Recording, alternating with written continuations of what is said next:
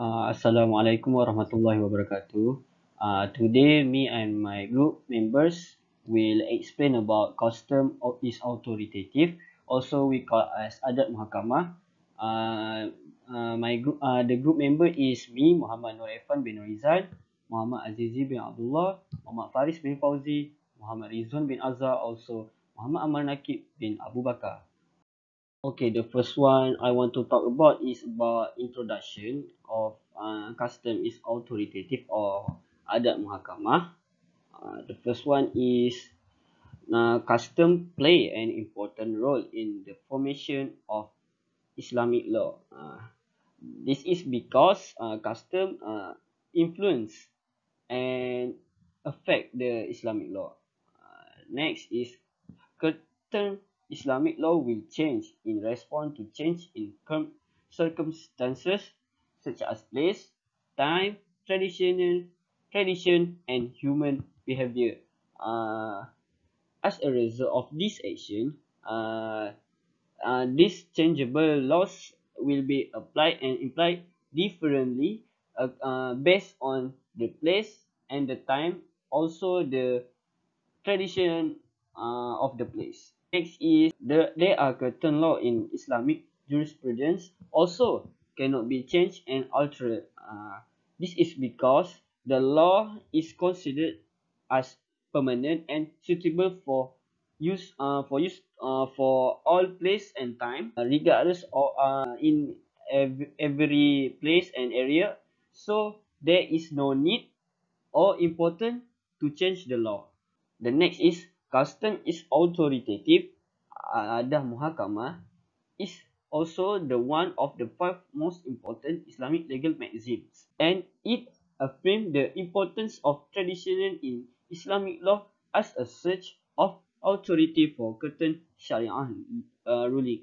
Adat muhakamah also always be used widely and applied in muamalat. The next is the concept of al-adah and al-uruf are closely related and used in adah muhakamah.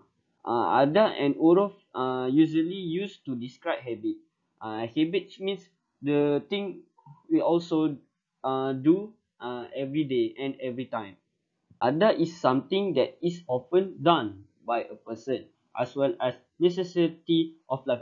Adah is also habit, like this, meaning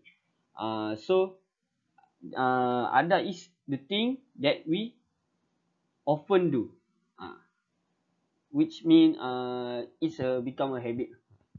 The next one is adah makes the matter difficult to separate in daily life, and it can cause a great inconvenience if the adah take from daily life.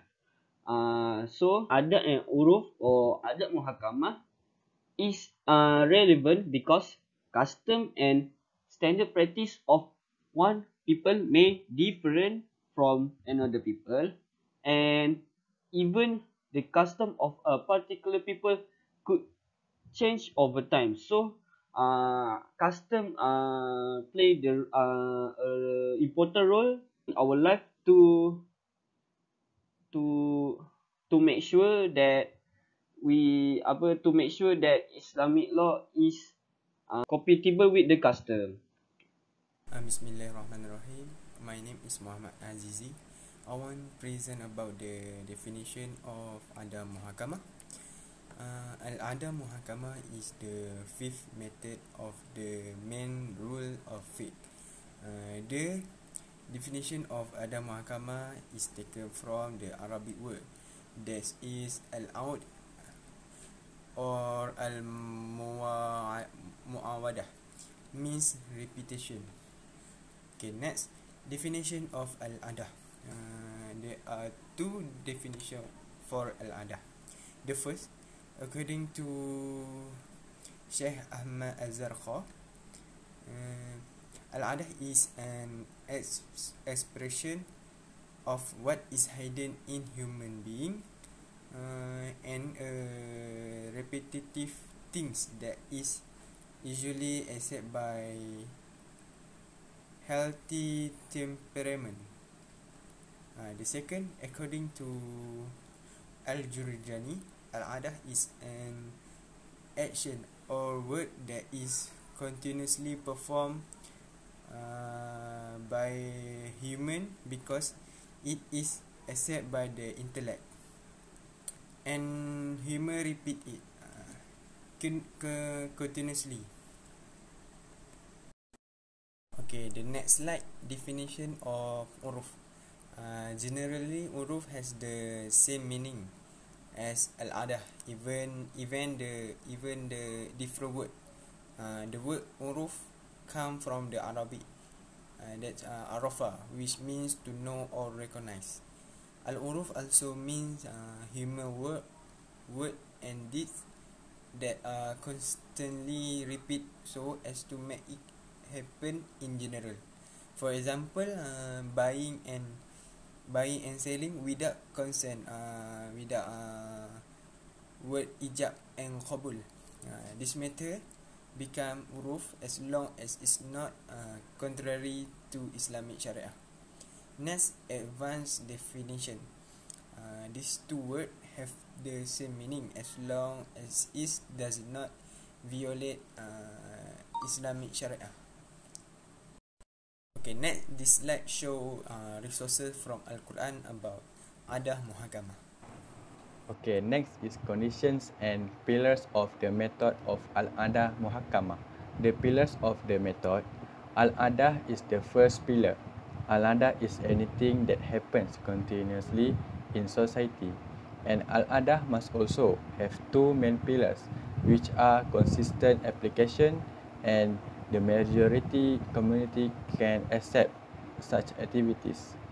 Next, the second pillar is muhakamah. Muhakamah is the interpretation of a law, but something is subjected to societal custom. However, there are circumstances in the process of creating the law, like the implementation of the court norms al-adah that must be met before al-uruf can be utilized as a basis for inference. Okay, next is conditions of the method. First, al-adah is formed and practiced under the following conditions.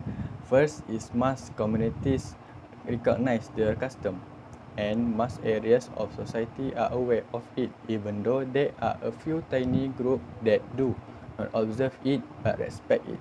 Next is occurs in general. It does not affect specific group but it affects the entire Muslim community. Secondly, the following are the requirements for making rules the basis of law. A. Must fulfill the above mentioned requirement and principle. B.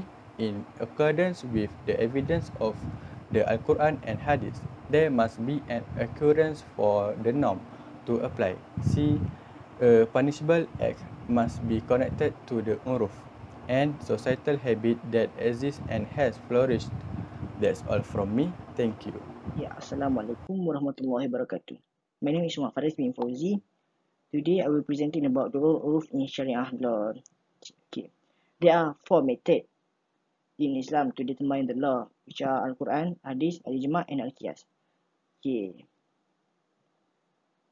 At this time, uruf also can be used to determine the law, but not all of the uruf. Uruf can be used to determine law, but it will not see by his argument. It will see by his authority, how much his authority as the main source to determine the law.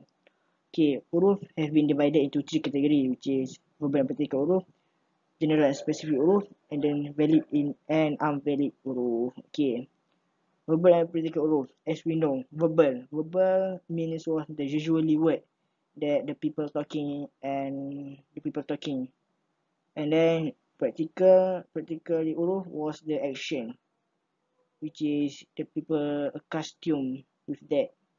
An example of this uruf was buy and sell, which is in a buy and sell there are two things, which is verbal and practical. Like the seller will say that okay, I sell this to you, and then the buyer will say, okay, I buy this, which, and then they talk, but at the same time they practical, which is their verb, their action between the sellers and the buyer to get the product. Okay. There are verbal and particular huruf. Okay. Second was general and specific huruf. Okay, general huruf was mostly the people use it around the world, regardless times and places. And the specific huruf was the huruf that have been practiced in the certain people at the certain place. Okay, there are different between general and specific huruf. Is an example of general, which is we can know that sale contract among the world uses, which is contract sale, not just in Malaysia but also around the world use the sale contract. And specific huruf, example of specific huruf was amount of dowry. As we know, amount of dowry in every state at Malaysia have their own amount, which is the amount is not same in every state in Malaysia. Okay, third was valid and invalid huruf. Okay, valid and invalid huruf was the valid huruf was the huruf that follow the Sharia rules, and the invalid huruf was the huruf that do not follow the Sharia rule. An example, we see that valid huruf was, example, the valid huruf is the system, banking system according Sharia law, which is the bank does not have practice riba. That was the valid huruf. And if the invalid huruf was the banking system that uses the riba, which, as we know, riba was prohibited in Sharia law, which is we cannot use term of riba in banking system. So that's why we call valid and invalid huruf, which is valid follow Sharia rules, and then invalid do not follow the Sharia rules. Okay, that's all from me. Thank you. Assalamualaikum warahmatullahi wabarakatuh. My name is Muhammad REDZUAN bin AZHAR, and today I am going to explain about the importance of adab muhakamat in our daily lives. Okay, first is huruf in muamalat. Muamalat is one of the areas in Sharia that is emphasized in the Quran. Many verses of the Quran and hadith by Prophet Muhammad SAW talk about the huruf in muamalat. However, there are also certain problems in the huruf that require to utilize other sources or required to utilize other sources of law, such as ijtihad, qiyas, huruf, masalih mursalah, and others in determining the laws. Now I am going to tell you the example of huruf or effects of huruf in muamalat. First is al-qabdu. Al-qabdu means receiving goods. In the sale and purchase is done based on huruf and custom. For example, jewelry is received by holding it, and real estate is received by possessing it, or change of name in grant. This means that the only acceptable way in custom or huruf, for example jewelry, received is only by holding it physically. It cannot be done any other way. Okay, next I am going to tell you the second example. In the second example is the matter of tafarruq separation in khiyar majlis, which is the seller and the buyer has the right to cancel the transaction as long as they do not separate and still in the council of akad. In this matter, the scholars backs the meaning of parting on huruf. This means that the only acceptable way in custom for separation in khiyar majlis is as long as the seller and the buyer they do not separate. That means they still stay in one place and they still in the council of akad. For the third example, the daman or guarantee guarantees to be paid based on a local currency. This means that for example, if something happens in Malaysia, then the only acceptable way for guarantee to be paid based on custom is using the ringgit currency. Okay, finally I am going to tell you the conclusion of adab muhakamat. Adab muhakamat plays a big role in our daily lives. It is also an important source of law. The strength is proven in the arguments of Al-Quran, Sunnah, and Ijma. However, huruf cannot be applied absolutely.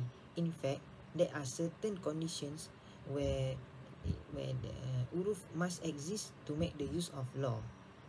Therefore, uruf leaves a big impact in the muamalat world in the chapter of sale, wakalah, ijarah, and so on. That's it from me and my teammates about adat mahkamah.